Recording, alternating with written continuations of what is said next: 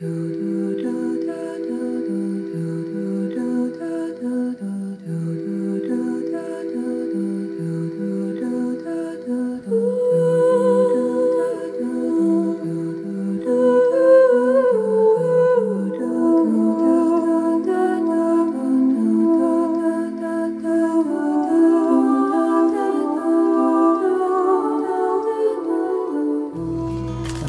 Just 40 miles west of the Twin Cities, along the South Fork of the Crow River, sits the charming little community of Watertown. Here along the main drag, Dr. Scott Jensen built a medical clinic some 15 years ago. You can't contain Scott. He's a little bit a powder keg in terms of just his presence. He's just everywhere. A family physician for more than 32 years, it's his patients that keep this powder keg fully charged. Dr. Jensen has many stories to tell, which is why he finally decided to write a book. I'm a meticulous note-taker. In it, he reflects on the time-honored connection between patient and physician, conveying that medical care should be personal and that relationships matter. And as I watched medicine changing and I saw the patient-doctor relationship becoming more and more fractured, less and less significant, I said, that's where those stories have to go. They have to focus on somehow reminding us of the patient-doctor relationship, that it is special. To truly understand how Dr. Jensen practices, you have to hear from his patients. Well, it's really awesome to have somebody who knows you so well, kind of inside and out. I said, I'm getting old. He said, no. He said, you're not getting old. You are old. It's very realistic also.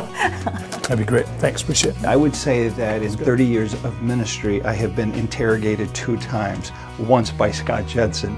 Joel Johnson, a patient and Dr. Jensen's pastor, will always remember the day they met. I figured if he's this thorough in making a decision about the church, I can only imagine the kind of doctor he would be.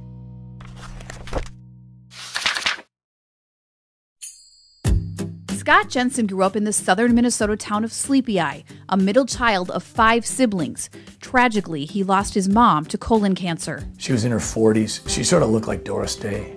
She was my best friend. So that was a tough one. A decade later, his dad died, and then his youngest brother. But I do think that going through so much death in such a short period of time, it really set me up to be what I would like to think a compassionate family doc. His career path wasn't a straight one. It included a year of dental school. I really enjoyed the gross anatomy, the biochemistry, the physiology, but I just didn't have a love affair with teeth. He then spent a year in the seminary, where he decided to propose to his girlfriend and go to medical school, finishing in just 3 years. He did his residency at Bethesda Hospital in St. Paul. So I've had a wonderful career in medicine, and my wife is the best thing that's happened to me. She's the love of my life. He met his wife, Mary, who's a veterinarian, in college. And his first words to me are, oh, are you oxidizing an aldehyde into a ketone? Not only is Minnesota Senator Scott Jensen a family practitioner with a clinic in Watertown, he is also a lawmaker. He was one of the first to raise concerns about this change. I caught up with him for an interview this afternoon, and he's spoken to a lot of folks, but isn't getting the answers he's looking for. When we found out last week that the changes in reporting COVID-19 cases in hospitals and ICUs were being done by the Minnesota Department of Health, you put out your Facebook video. We were able to show some of that. Your first reaction when you heard this was what? If we are trying to be transparent, if we are trying to include Minnesotans in the conversation, why does the Department of Health do this? We're going to have a special guest in here in just a second, Dr. Scott Jensen. I saw his thread yesterday, his video, and I thought, oh my God, I must interview him. There's a lot to get into here. And I also was thinking about Alex Ashkashvili's comment yesterday where he went, what the hell, in terms of what's going on at the University of Washington, the COVID-19.healthdata.org site, where the graphs are sort of seemingly lost. And I was thinking a lot about that this morning, and I think the data, I think things are changing so fast, their graphs don't reflect reality right now. So get your information from COVID Tracking Project, where you can start to see the death rate starting to go up, which you would expect given the way the hospitalization is going up and the and of course the caseload is going up. We got a lot of interesting things to talk about. We'll get to that, but first let me get my guest in here. Is Dr. Scott Jensen. Dr. Jensen is not just a family practitioner, but he's also a state senator in the state of Minnesota. Susan, let's bring him in here. Can we do that? Mm-hmm. Here it comes. There you are, Dr. Jensen. Well, welcome to the program. Thank you. So tell me, for people that haven't seen your video that I caught yesterday and immediately reached out to you, to tell people what the content of that video was and what prompted you to do that. About 10 days ago, I received a letter from the Minnesota Board of Medical Practice identifying that they were investigating me for public comments regarding COVID-19, and they listed 2 allegations. The first one was that I was spreading misinformation when I appeared on April 7th on a Fargo-Moorhead news program with Chris Berg. And that night, I guess it was perhaps one of the first times that anybody had talked about publicly the appropriate completion of a death certificate. And I made the comment that I felt the Department of Health in Minnesota had conveyed information that was misleading and ambiguous and really counter to what I've spent the last 35 years doing. So in the process of that discussion, someone evidently thought that was spreading misinformation. And the second allegation was very nebulous, and it simply said that I was guilty of providing reckless advice because I compared COVID-19 to influenza outbreaks. So let's dispense with that first. So I'm guessing you sort of looked at the death rate from COVID-19 in Minnesota, or did you talk about the national death rate? Well, overall, I think the case fatality rate for many of the epidemics we've suffered, they have some level of comparability.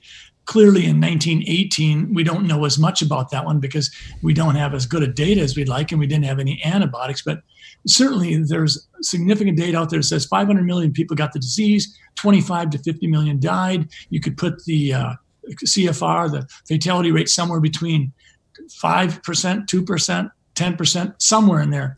I think in 2018, we had in this country, we had 80,000 deaths, and that was a pretty strong year. And typically we see fatality rates around 0.1 in flu. And I think most recent data I saw from CDC regarding COVID-19, it was going to maybe end up being somewhere around 0.3.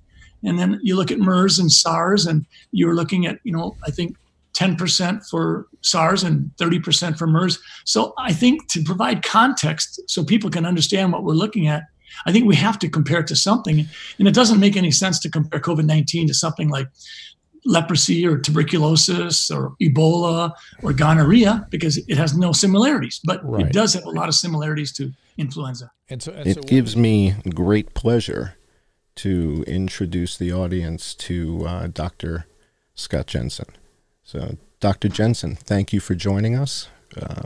I'm sure that the audience just finished watching a little bit of a pre-roll about your journey through this coronavirus pandemic.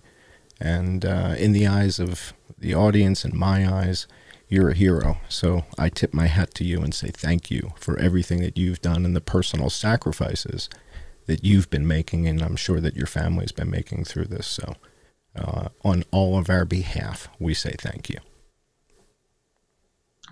Thank you, John. So it's a real honor to have you here. And I wanted to share with you some of the observations that the audience and I have been making through the course of this pandemic. We've been watching your work as you've been, calling attention to certain aspects of the story. And as you've been doing that, my background, 30-something years ago, I was at Oracle working for Larry Ellison. And I built the mapping system that Johns Hopkins is using to track the virus. And when I saw how the system was being used, I got really upset.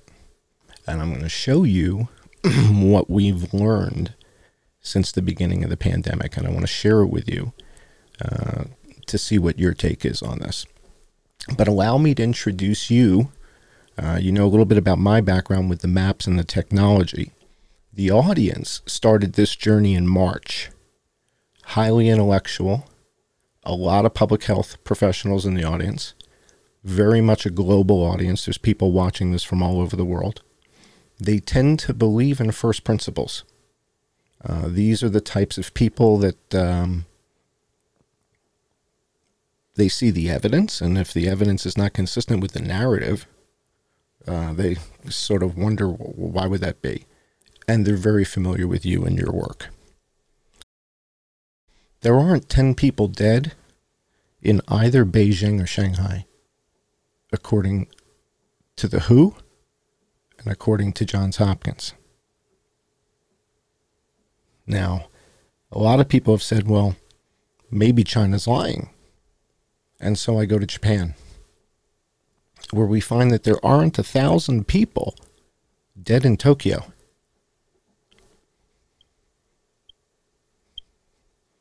Now, I know you've had a rough time with some of the authorities in your state.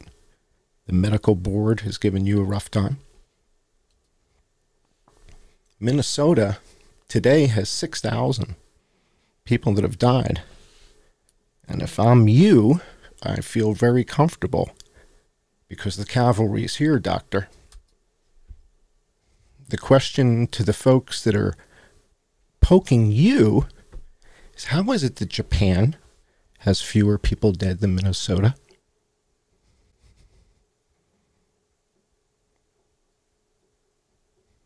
Yeah.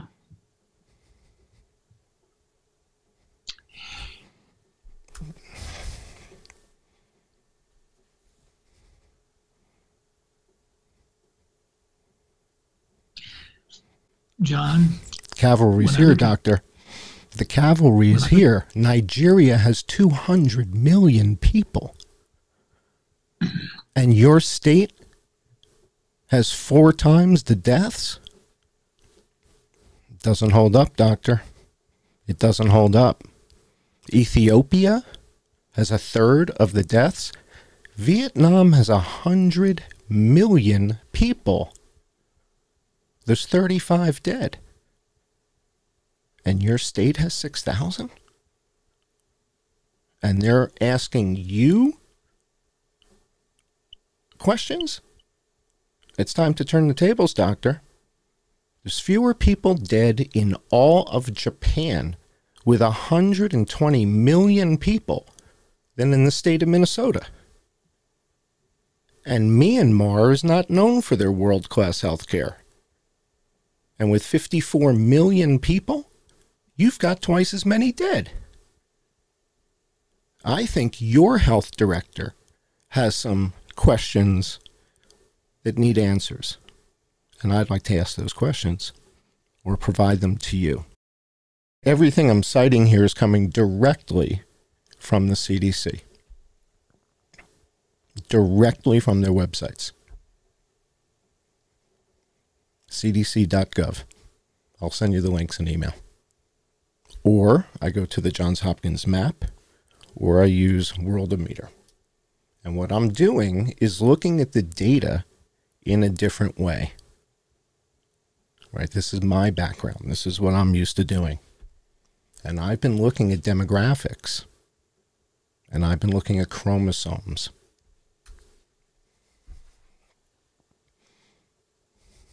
Children 5 to 14 years old, back in October 28th, there were 39 dead in the country. And that's when Laura Ingraham started to tweet my work. It was when I was calling attention to the fact that if the children aren't dying, why are we closing the schools? Right? If the kids aren't the ones who are actually dying, are we following the science? And so I keep hearing Fauci and Birx say science, science, science, but that doesn't really mean science. So Laura starts tweeting my charts. But Fox won't let her put the stuff on the air. The column on the left is birth to 44 years old in the United States. The latest update from the CDC. Less than 10,000 dead. The next column, 45 to 64, 57,000. The next column, 65 and older. But AOC got her vaccination. That was important. This is the science. This is the math. And then what we do is we start to look at the population size versus the deaths. And this is where we start getting a little bit more sophisticated. So when we look at the younger people from birth to 44, the size of the population is represented in green. The number of people who've died is in blue. When we get to people who are 45 to 64, the population is dramatically smaller, but the number of people who've died is greater. And then when we get to 65 and over, the population is dramatically smaller, but the number of deaths is dramatically higher. No one's doing this analysis, doctor. We don't see this anywhere. From 35 to 74 years old, almost twice as many men are dying as women in the United States. And from 35 to 54, it is twice. Now, if that were women, if women were dying twice the rate as men, would we do something differently? Hypothetically. Rhetorically. 55 to 74, men in blue, women in green. Infants under 1 year old, comparing COVID deaths with deaths from all causes. 39 infants as of January 21st, under 1 year old. Over 18,000 deaths from all causes. Children 1 to 4, deaths with COVID, 21. Children 5 to 14, 58 dead with COVID, 5,400 from all causes. And then we go to young adults, 15 to 24. There's about 500 that are dead out of 35,000 from all causes. I'm trying to bring a different perspective to put it in perspective. And then we start to look at the comorbidities. So the question is, what is the number one comorbidity? And looking at the table that the CDC provides, the number on the left is all deaths involving COVID. But then they give us in the middle of the table deaths involving COVID-19 and pneumonia, excluding influenza. So as soon as they give me excluding influenza, I can make a pie chart.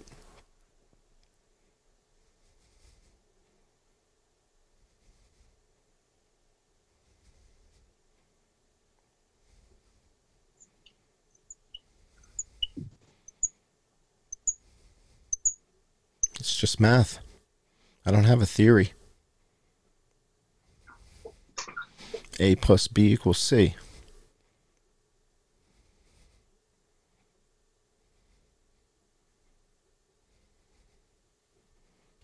If I told you that more than half of the people dying with coronavirus also had tuberculosis, but that nobody was testing them when they came in because they weren't coughing up blood, and so it didn't present differently, how would that look, right? Would it look different? What would people say if there was another affliction that people were dying from or dying with in addition to COVID? Well, because they give us the data of excluding influenza, and I can do this and just say, okay, well, you gave me the big number and you told me how many don't have it. So if I know how many don't have it, I'm pretty good at basic arithmetic. Well, look at what happens. Most of the kids that are dying with COVID also have influenza. Most of them. Under 1 year, 1 to 4, 5 to 14, the blue is the excluding influenza that they give us. The green must be including. It's the only other choice. It's kind of a binary scenario. Turns out, in every age group,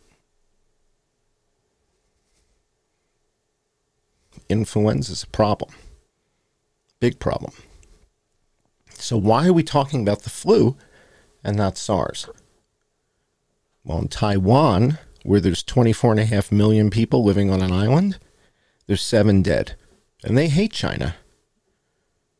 They don't go along with China. They're almost going to war. They're flying planes over each other right now. Back in October, you started hearing reports about how the flu has disappeared. Miraculously, has COVID killed off the flu? How did that happen? Has COVID killed off the flu? Influenza cases nosedive by 98% across the globe. Where did that story come from? Came from here. I published a paper a week earlier that jumped on a CDC paper that had just come out. The CDC paper said there's no influenza in Australia, Chile, South Africa, and the USA. And this is an official CDC paper. And I said, and the audience and I had been researching this for some time.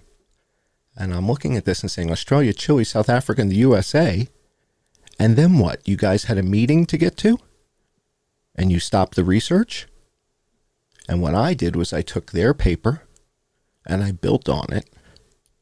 Okay. And what I showed people is that influenza, this is now the WHO. We're now looking at the WHO's application called FluMart. And this is where they track influenza at the WHO. It stopped in week 11 to 14 based on the country and disappeared last year, April, January, February, March, and then first week in April, second week in April, gone. Globally, there is no influenza. So I published a paper and I said, although I'm not a doctor, I do believe I deserve the Nobel Prize in Medicine for documenting the fact that there is no influenza anywhere on Earth. Boom, boom, boom, boom. There's no influenza, doctor. Yet, when I go and look at the coroner's data from the United States, it seems that the coroners and the doctors don't spend a lot of time together. There's this thing called influenza burden. And influenza burden is a calculation that comes from the CDC, right? And according to Dr. Fauci, in 2017, 2018, we had a really bad flu season. 80,000 people died. And returning it. It went way, way, way, way up. Days like that are what keep Dr. Anthony Fauci up at night. In 2017-18, we had the worst seasonal flu that we've had in memory, about 80,000 deaths and almost 1 million hospitalizations. You do that every year for 20, 30, 40 years. That's a huge toll. At the end of that time, that's a huge toll.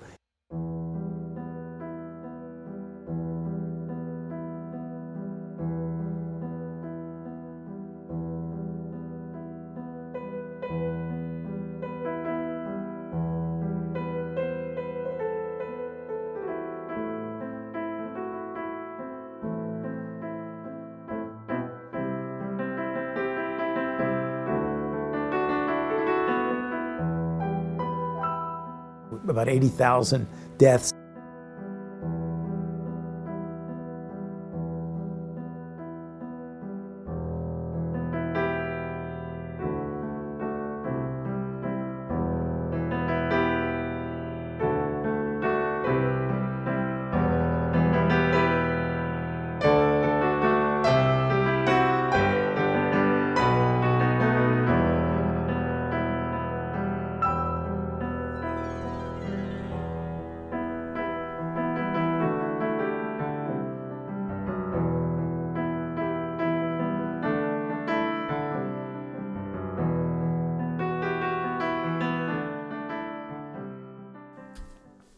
So I go to the system called FluView.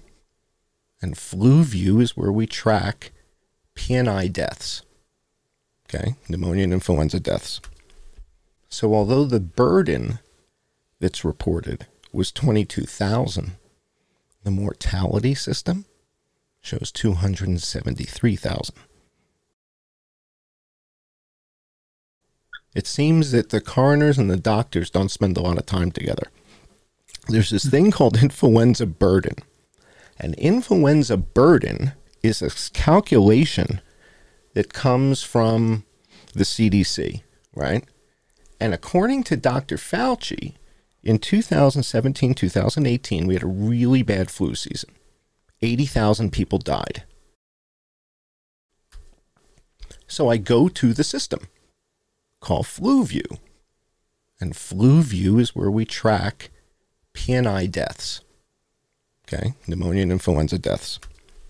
So although the burden that's reported was 22,000, the mortality system shows 273,000.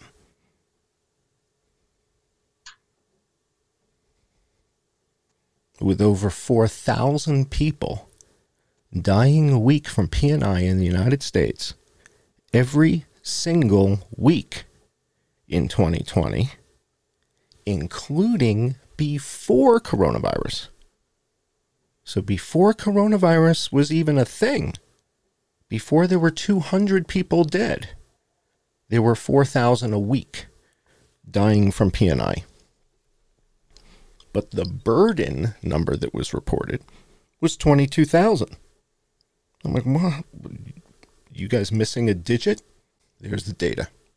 Straight from their table. This is from their page. This season that started October 1st, there's not a single week with less than 4,000 dead from P&I. This has nothing to do with coronavirus. You know what with the death codes, the U codes, U09 for the Wonder system. That's this. That's what I'm looking at. This has nothing to do with COVID. This is pure P&I. There's over 100,000 dead this season from P&I in the CDC system. We started looking at the Spanish flu and how was it different from seasonal H1N1. And the defining characteristic seems to be the cytokine storm and the mush that it left the lung tissue in, the condition. So when you look at these charts and you compare P&I deaths to the COVID deaths excluding influenza, what we see is that they're not double counting.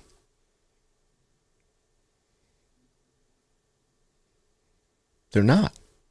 P&I deaths are greater than the COVID deaths minus the influenza. Right? So when we take the big COVID number, the 400,000 number, and we subtract the people that have influenza, we don't want to double count them, right? They're already in the other system. So we take those away, and what we see is that P&I deaths are actually higher than COVID deaths. And then when we go to the mortality homepage, if Dr. Fauci told us that this red peak in the middle of this graph, the middle peak was 2017-18. In 2017-18, we had the worst seasonal flu that we've had in memory, about 80,000 deaths. He said that was 80,000 dead. If that's 80,000 dead, how is this double peak on the right that we just experienced? How's that 22? The one in the middle he told us was 80. He said 80,000 people died in the 2017 season from P&I, and we're looking at the P&I mortality system. So if that was 80, how's this one on the right 22?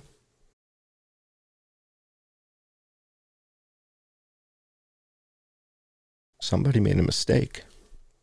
There's a document from the CDC that defines what is influenza burden. And it's not how many people died. How many people died is at the top of the pyramid. It's one of the factors in the equation. It's not the end result of the equation. This is from the CDC. This is their definition document. Influenza burden is not how many people died. They're factoring in hospitalizations, symptomatic this, ILI, net that. It's complicated, and they got a whole bunch of authors on this. I'm not interested in influenza burden. I want to know how many people died from P&I. That's all I care about. I don't care about hospitalizations. I don't care about hospital beds. I don't care about bedpans. I want to know how many people died. Okay? And what I'm telling you is the numbers are ridiculous, state by state by state. And I'm using their software, doctor. I'm in their system. And I'm not hacking in. This is public. You can go on this right now. I think what we're seeing is, and it started early on, for some confounding reason, there was a willingness to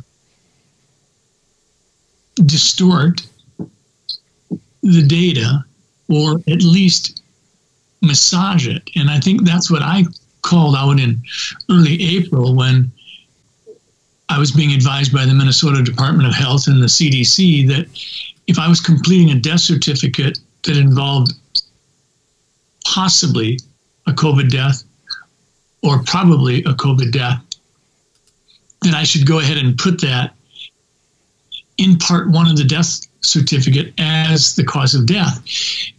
What was even more alarming was that they called out in that document that if COVID-19 was felt to be a contributing condition, don't put it where we put contributing conditions, which was part 2.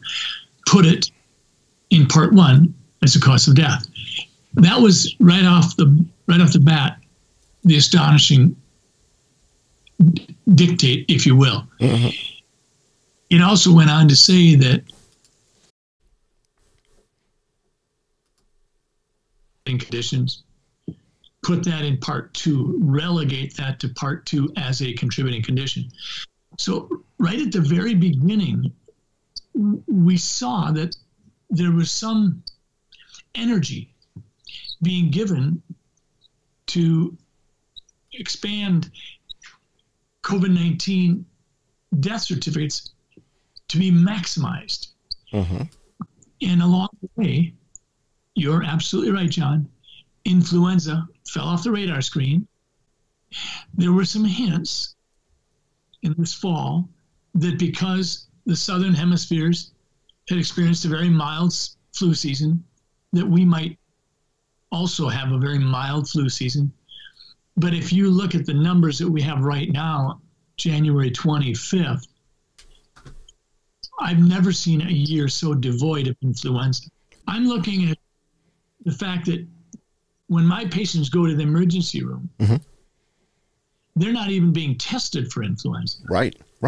They're being tested with a PCR test that we know is fraught with large percentages of false positives. And that is spilling over to the entire practice of medicine in the United States. We are not looking or considering influenza at the normal level that we would. Normally, the amount of cognitive energy that we would give for influenza would be substantial on mm-hmm. January 25th.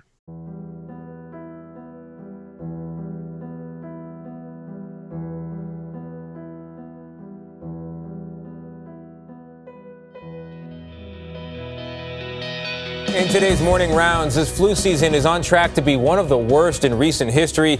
In terms of the number of people infected, flu is now widespread in almost every single state, and nearly 10 million people have become ill so far. 4,800 of those people have died.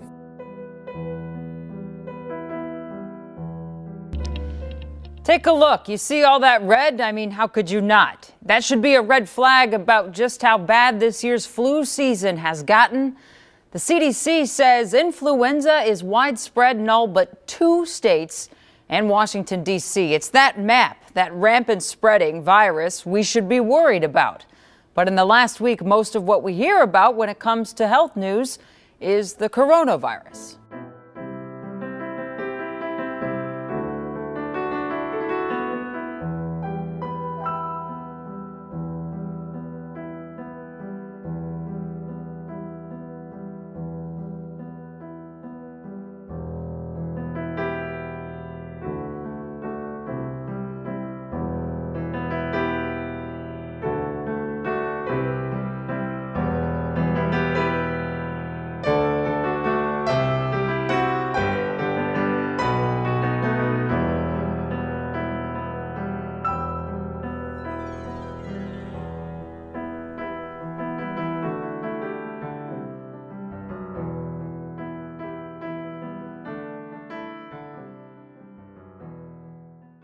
nobody's testing for it. Everything's being lumped in, as you said. It's being lumped into a different bucket, and that bucket is COVID. And if it's a comorbidity, if it turns out that people have both. So, for example, we know that most people that die from influenza are actually dying from pneumonia. We know that. The audience knows that, right? But I think it's very similar with coronavirus. I believe that many of the people who are dying with coronavirus also have acute respiratory distress syndrome, also have pneumonia. That's a disaster. What we keep hearing is that the lung tissue is just like jelly. It's just destroyed. We keep hearing this again and again post-mortem. And so what you're saying is that the frontline doctors have been so myopically hypnotized, and I'm kind of putting words in your mouth, but this notion of everybody being so focused on coronavirus, almost like hypnosis, that we forgot all about influenza. Now, if it turns out that it's a particularly dangerous strain of H1N1 that's remarkably similar to the strain from the Spanish flu, there is a story about it, Walter Reed. I'm not sure if you know Jeffrey Taubenberger and Ann Reed and the story of this. Did you hear about this in the past? Is this something you were familiar with or no? No, I'm not. All right. So it turns out that the NIH and Dr. Fauci funded a project in 2005 at Walter Reed to resurrect or recreate the Spanish flu.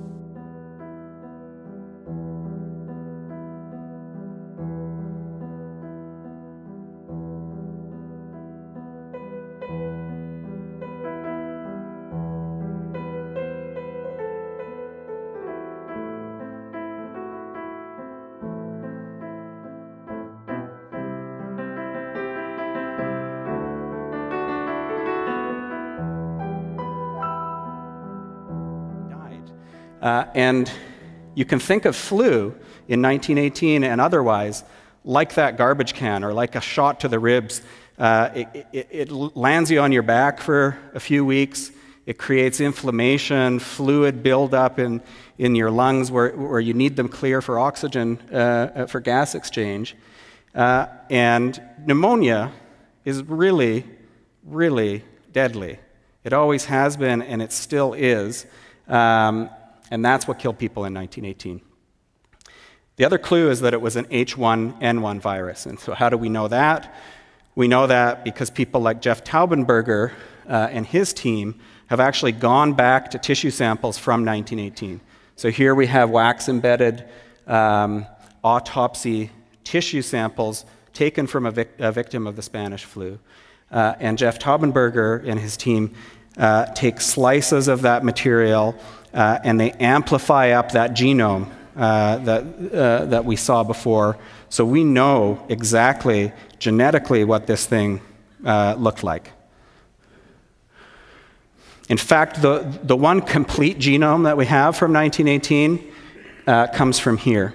So this is a place called Brevik Mission, which is a little village in Alaska. And in 1918, the Spanish flu pretty much wiped out the whole village. And a lot of people ended up in mass graves. And this guy here, Johan Hultin, he's a virologist who for years had been saying, you know, we might be able to get virus out of those graves. If they were buried in permafrost, you might have good preservation of material. He tried in the 50s, at a time before genomics and amplifying gene sequences. What he needed to do then was actually get a live virus. Couldn't do it. Not possible. Everything's kind of dead and fragmented. So he went back in the 90s on a solitary trip. I thought this was funny. So he carried just one tool, a pair of garden clippers borrowed from his wife without permission. And let me just go back. There they are. Okay. So from this mass grave, via Mrs. Hultin's garden clippers to the big screen. That's not just a flu genome. That is the Spanish flu genome from that victim, from that mass grave in Alaska. Those A's, C's, G's, and T's are the virus that killed that person and so many others in 1918.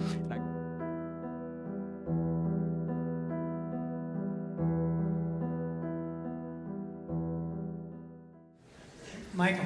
Yeah, Rich. So on that one slide showing the strains circulating through humans through time, at the end you had the H3N2 and you had the H1N1 and it said H1N1 lab escape. H1N1 and it said H1N1 lab escape. Yeah, so I thought someone might ask about that. So in 1957, the Spanish flu like H1N1 went extinct when H2N2 emerged. In 1968, H3N2 kicked out H2N2. But in 1977, there was a kind of mini pandemic, and H1N1 reemerged. And bottom line is, if you look at the molecular clocks, it was frozen in time, not even since 1957, but it was a 1950 H1N1 strain. And it's virtually certain that it was an accidental escape, probably from an experimental strain from China or Russia. And so, yes, the worst pathogen in human history was accidentally re-released, and not too many people know about it until you guys.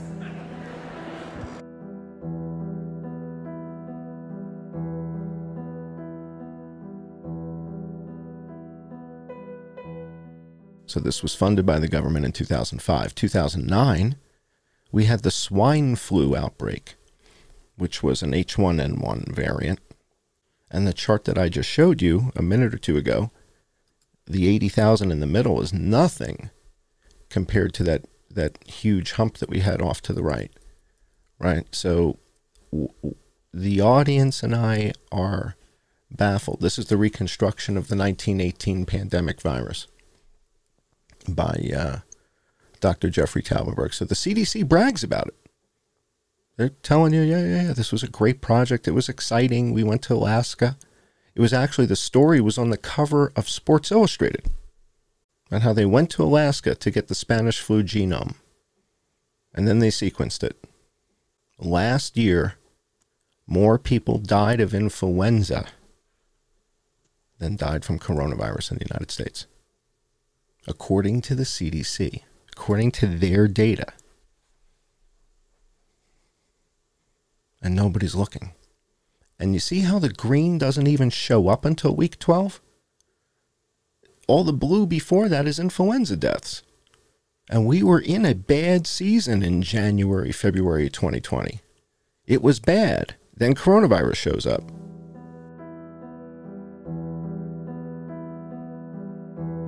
States may be reaching a peak, and so far it looks like a more severe season than others in recent memory. John Yang gets an update on why and what you need to know. This flu season started earlier than in the past, and the Centers for Disease Control says it's the most widespread outbreak it has ever seen.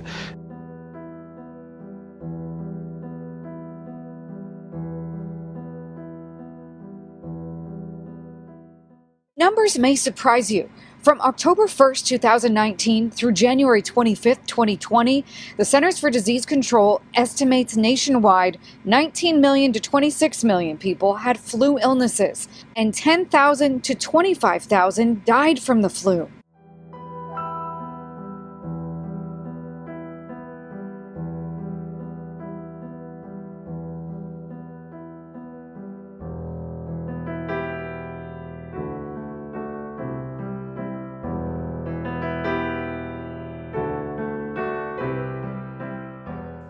Everybody stops testing for influenza except the coroners post-mortem. And that's where I'm getting my data. I'm getting the mortality data. I'm going to the death certificate database. And that's where your journey started. You started by complaining, why are you asking me to screw with death certificates? I've been doing it this way my entire career. And that's where you started. My next guest is a doctor and state senator in Minnesota who is deeply troubled by the CDC's latest guidance for counting COVID deaths. Dr. Scott Jensen joins me now. Doctor, I want to read for our viewers what the CDC says in part about how to count COVID deaths relating to that last issue we just raised. In cases where a definite diagnosis of COVID cannot be made, but is suspected or likely, like the circumstances are compelling with a reasonable degree of certainty, it is acceptable to report COVID-19 on a death certificate as probable or presumed. So, doctor, what's the problem with that? Well, in short, it's ridiculous. I spent some time earlier today just going through the CDC's manual on how to complete death certificates and the parts that were specifically written for physicians. And in that manual, it talks of precision and specificity, and that's what we were trained with. The determination of the cause of death is a big deal. It has impact on estate planning. It has impact on future generations. And the idea that we're going to allow people to massage and sort of game the numbers is a real issue, because we're going to undermine the trust. And right now, as we see politicians doing things that aren't necessarily motivated on fact and science, the public's their trust in politicians is already wearing thin. And I go looking at the death certificate data, and I said, wait a second, you have 4,000 people a week dying of P&I? That's unprecedented. That's never happened before. You've never had 4,000 people a week dying from P&I. This is all CDC stuff. This is coming. And then I go to the WHO, and I'm like, why is there no influenza anywhere on Earth? Anywhere. Except for Cambodia. I found some in Cambodia. Switzerland, it's gone. United States, it's gone. No, but it's not gone. According to the coroners, plenty of people are dying. Just nobody's testing.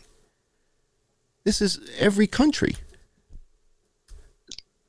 I think that's absolutely right, John. I think that the testing has, for influenza, just literally dropped off dramatically as if the spigot was turned off. And that isn't problematic enough. We've replaced that with PCR testing, which we know, and you know, that the false positive rate with PCR testing can be dramatically inflated to the point where some New England studies had demonstrated that possibly even up to 85% of people who had been identified as positive COVID cases were indeed not. So I think you make a very good point. We saw this encroachment on intellectual honesty start.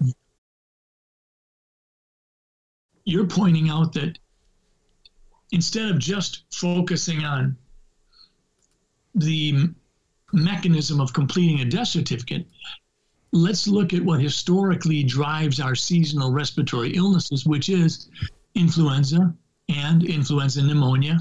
And then we can say, yes, COVID-19 is here. But I think this is why the death certificate thing is probably the easiest one to audit and to try to bring some clarity to the situation. But clearly, it won't give us the kind of clarity that we should have had, because we have allowed, I should say, the CDC, the World Health Organization, multiple agencies have allowed the normal data stream and the normal data analysis to be corrupted in such a way that we will not be able to recover that data, because frankly, the bodies are buried.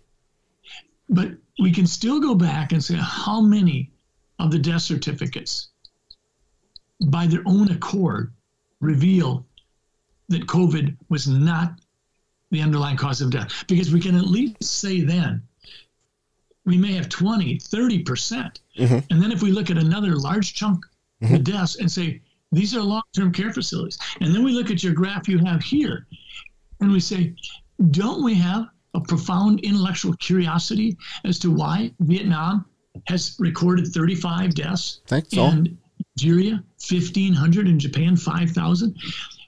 All I've been saying, Doctor, the whole time, all I keep saying is, isn't this worth further investigation? If you were in charge of the Department of Health for any state, start with New York, because New York is just an absolute disaster. Why would you not pick up the phone and call Japan? Aren't they our friends? They're our friends, right? We're friends with Korea. We're friends with Vietnam. Why would we not call their health minister and say, what the heck are you guys doing? How did you pull this off? Nigeria is laughing at Rhode Island. Nigeria has 200 million people.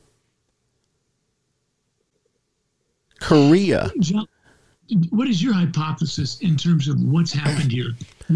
What do you see as the underlying?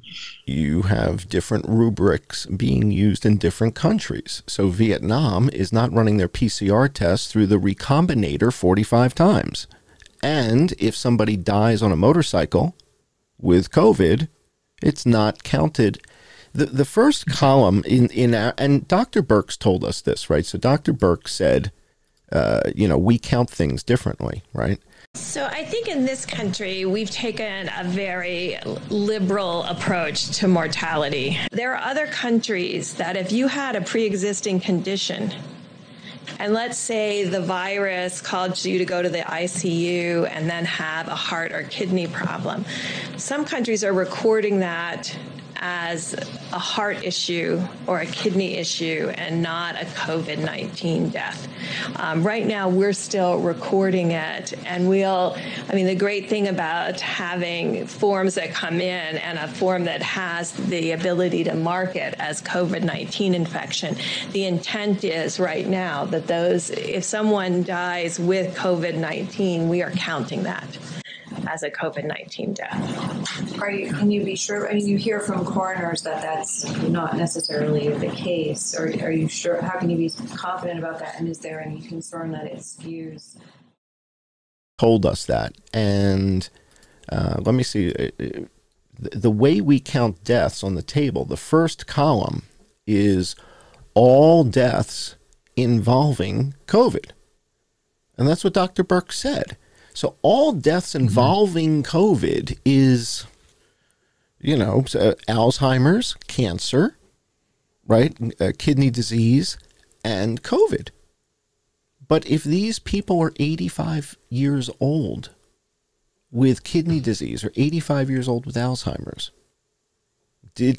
was it the straw that broke their back? Yes. Were they likely to die if they had influenza as well?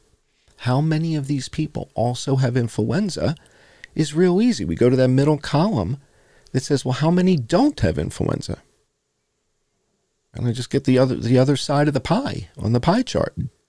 More than half of the people have influenza, but we're not finding out until they're dead. And this is why I said, what if it was tuberculosis? Everybody would be freaking out. What do you mean everybody's got coronavirus and tuberculosis? That's impossible. No, it's not. It's been disguised. You've got two infections at the same time. You're testing for one, but that second one is going to kill you. For sure. And more than 50% have it. To give you an example, John, 2 years ago, if I'm making rounds in the nursing home, and my patient is profoundly demented, losing weight, family knows it, I'll share with them, it's just a matter of time. We don't know when. Right. And if that patient, over a 72-hour period, appetite just virtually stopped, and maybe in the last 12 hours had a cough, and there was influenza going around the nursing home, and the patient succumbs, I would never put down the cause of death was influenza. Right. The underlying cause of death would be dementia. This is where we've gone wrong this year, is we have been encouraged that in that situation, regardless of influenza going around the nursing home, the CDC has basically said, if it's probable at COVID, call it COVID. If you don't do a test, that's okay. If you do a test, and it's negative, still call it COVID. And then they had the nerve to tell us, and oh, by the way, we're not going to be auditing the cause of death in this. So they're basically saying, don't worry about it. Don't worry about a lack of precision or a lack of accuracy. And then what I've been saying, John, is if you follow the money, you'll see that if you hit a certain frequency, or excuse me, if you hit a certain number, a certain threshold of COVID-19 admissions to the hospital between January 1st and June 10th, then you get a spiff of $77,000 per COVID-19 admission. Yeah, and CDC Director Redfield acknowledged, Phil, that hospitals do have this financial incentive to maybe play with the numbers. We've seen this in other disease processes too. Early in the HIV epidemic, somebody may have a heart attack but also have HIV. The hospital would prefer the DRG for HIV because there's greater reimbursement. When it comes to death reporting, though, I mean, ultimately it's how the physician defines it in the death certificate. And when it comes to hospital reimbursement, there could be some play in that for sure. And Phil Kerpen, president of the Committee to Unleash Prosperity. Phil, how widespread is this, do you think? Well, I think it's pretty widespread. We definitely saw it when the high-impact funding was coming up, and we had those deadlines, and hospitals had to get their 100 coronavirus patients to get the $75,000 each. And hospitals had to get their 100 coronavirus patients to get the $75,000 each. And hospitals had to get their 100 coronavirus patients to get the $75,000 each. Get the $75,000 each. Get the $75,000 each. Prior to September 1st, they didn't even need a test. They could just say, we think this person has coronavirus, reimburse us 20% more and add that to the patient. Now the federal government is requiring that they do a test. But we know. So you can imagine the frenetic activity to, for heaven's sakes, test everybody. And so we're testing everybody, and we're doing it with a test that's cycling 44 times. It's absolutely thrown out the window. And then we have the bureaucrats telling us that because we're thinking about this, we're conspiracy theorists. Right, right. Well, and that's what I mean. You've suffered personally. You've suffered the ad hominem attacks. They came after you. They came after you and your license and your reputation. And that's why it's important that the audience understands what you've been through and these tribulations. And they say you speak facts to power. I'm using the CDC's data. I'm using the WHO's data. I'm using the map from Johns Hopkins that I built. You're going to tell me I'm not qualified? Are you going to tell me that I'm not seeing that there's less than 10 people dead in Beijing? There's no one dead in Laos. There's no one dead in Cambodia. And Thailand has 1,000 times fewer dead than France? It has to be the rubric. We're not using the same set of test criteria. And if there was an H1N1 pandemic, that, you know, again, when we look at the if I look at the WHO's reporting, and we see that, you know, somehow mysteriously it just disappeared. Well, how did that happen? Just all across the globe, it disappeared? That seems a little bizarre. And so when you start being called a conspiracy theorist, did they all just stop testing? Every country on Earth stopped testing for influenza simultaneously? Or the WHO stopped picking up the phone? Or is it simply the fax machine at the WHO is broken? Is that what it is? Why is this? John, I think a point that I want to emphasize that you made a few moments ago is, if you're in charge of a state's Department of Health, take New York State, and you see some of the data you're showing here, and you see that the number of deaths in countries that have a substantially larger population than you do is dramatically different, and would you not say, I have got to figure this out? Is it the rubrics? What are we doing? Are we doing something wrong? Are we not comparing apples to apples and oranges to oranges? This is what astonishes me too.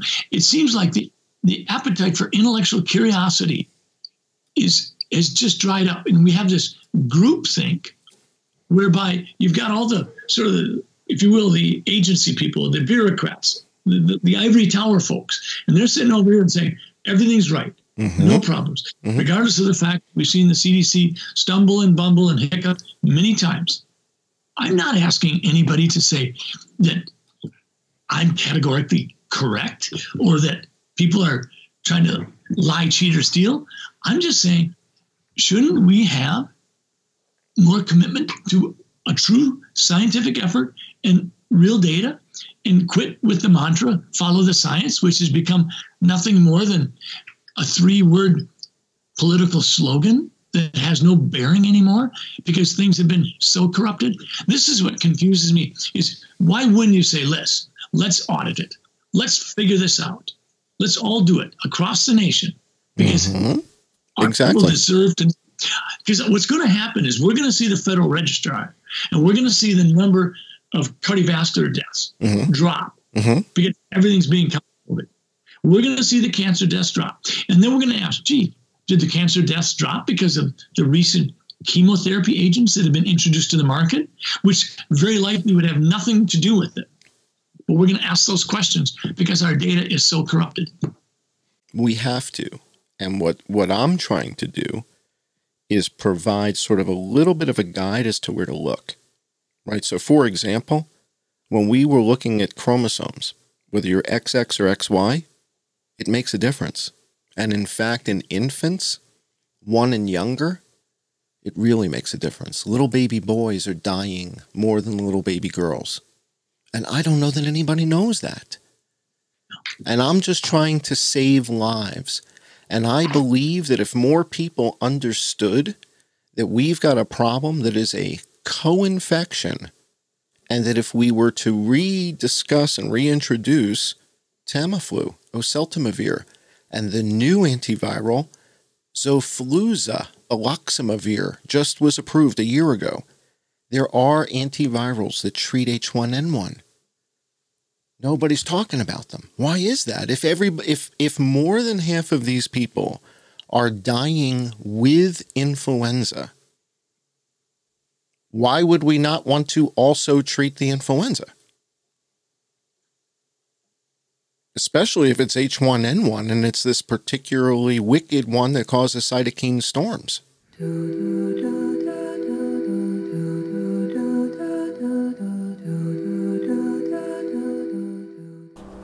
Welcome to Life in Biology. I'm Dr. Joel Graff, and this is episode number 9. Today we're going to be talking about the Spanish flu and what I consider to be a famous experiment where they resurrected the Spanish flu, the 1918 flu, in 2005 after all the virus had been extinct from the world.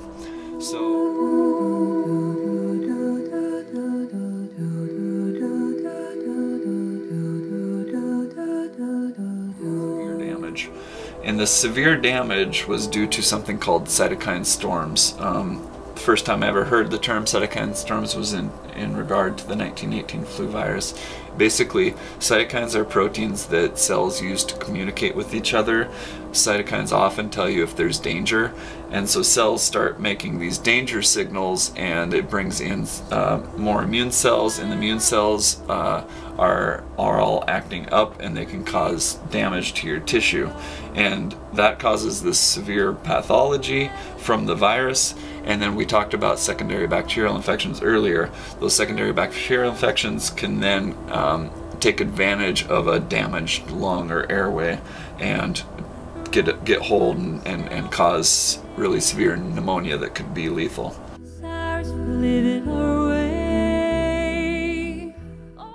I'm less worried about hydroxychloroquine and ivermectin.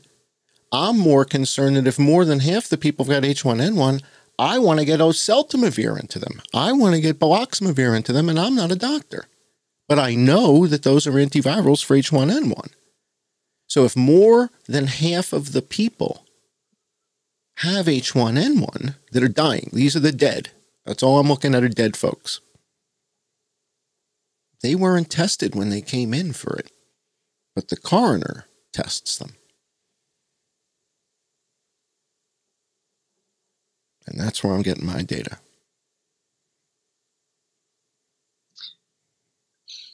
And this changes everything. Look at under 1 year. Look at that. Under 1 year, only 6 kids don't have influenza with COVID. 33 of them had COVID and influenza. 1 to 4 is a much bigger population of kids, but fewer died. So infants 1 and younger are more susceptible than toddlers 1 to 4. Toddlers 1 to 4, we've got fewer dead, and it's a much larger population of kids. And then when we get to 5 to 14, only 11 of those kids had COVID and not influenza, excluding influenza. 47 of them had influenza.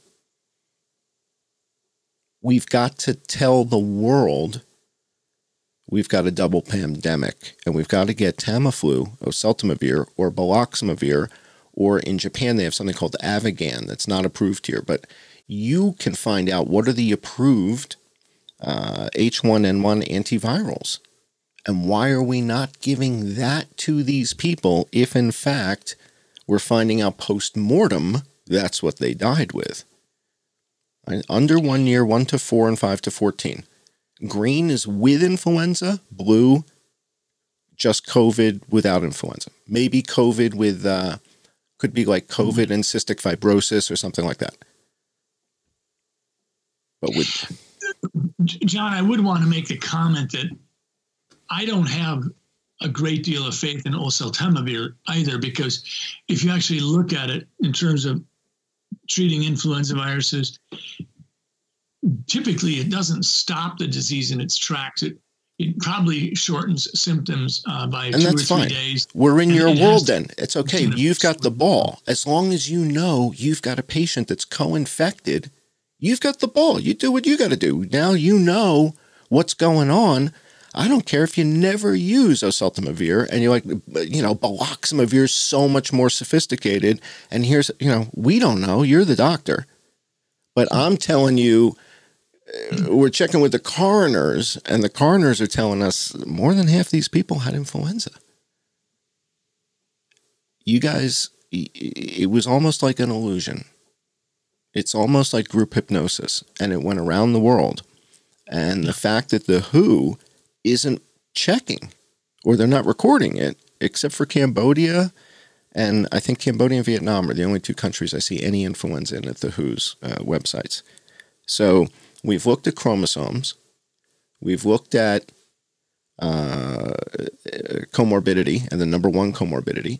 We've looked around the world, and we've realized that there's not that many places around the world that have got as many people dead as Minnesota. And we've been wondering whatever happened to the depletion of susceptibles. Right?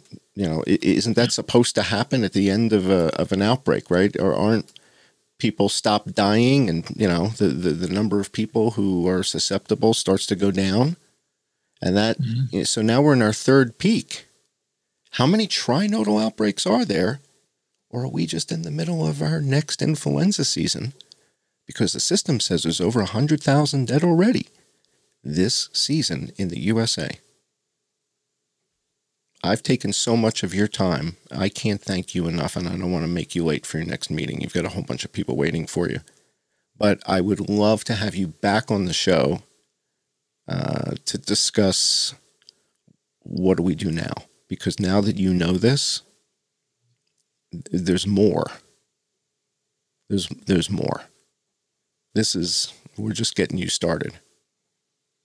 All right, and this is CDC and WHO and Johns Hopkins data. That's all this is. It strikes me, John, that we can make a significant difference if right now we said nobody gets to do a PCR test unless they do influenza A and B right alongside of it. So we would get that data. And then also say, and nobody gets to do a PCR test that cycles more than 33 times. Well, you know that the WHO just released new guidance this past week, right after the inauguration. In fact, so the audience knows that also. I've posted that on my Patreon page, that there is new guidance from the WHO and that they are toning it down a bit and they expect there to be fewer cases. But when we look at places like Vietnam, we look at Korea, Kenya, Ethiopia, these are huge countries. The rubric can't be the same. It can't be. It can't be. And the tragedy is there are millions of people dying with influenza. And very few people know. But now you know. And I can't thank you enough for coming on the show. I hope you will come back and talk with us further. Thank you so much for joining us. Thank you, John. Heroes.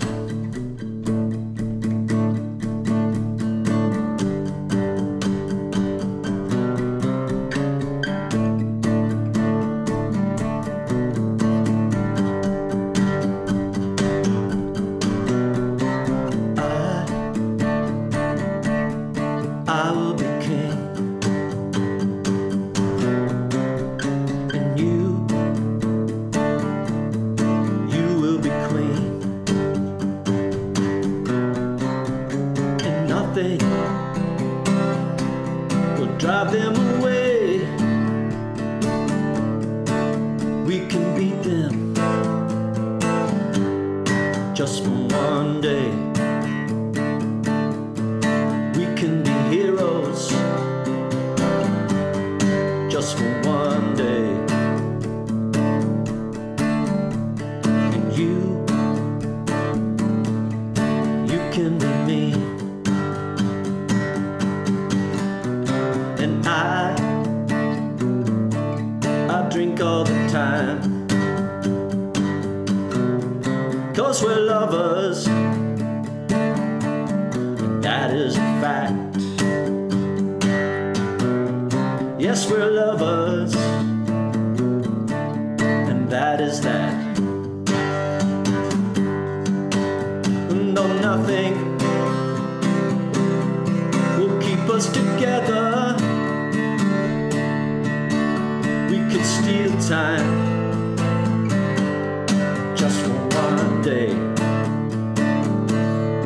Yeah, we can be heroes forever and ever. What you say?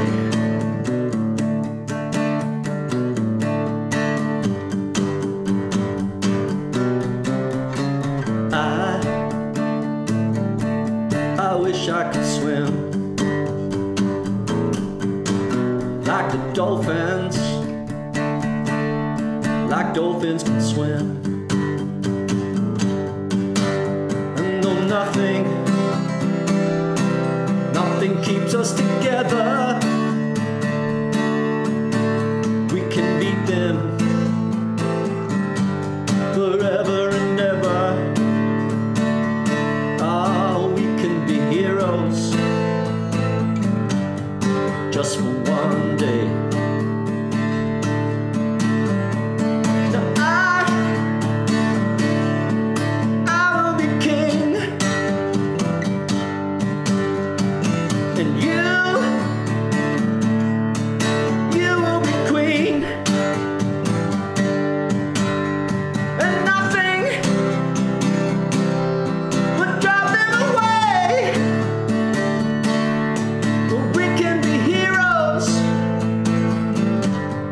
Just for one day,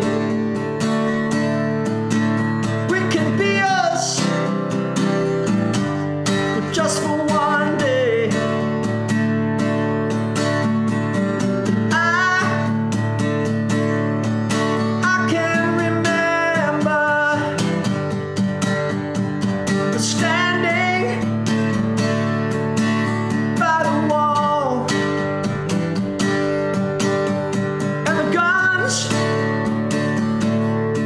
Shut above our heads, and we bear kiss as though nothing before. And the shame was on the other side. We can beat them forever and ever.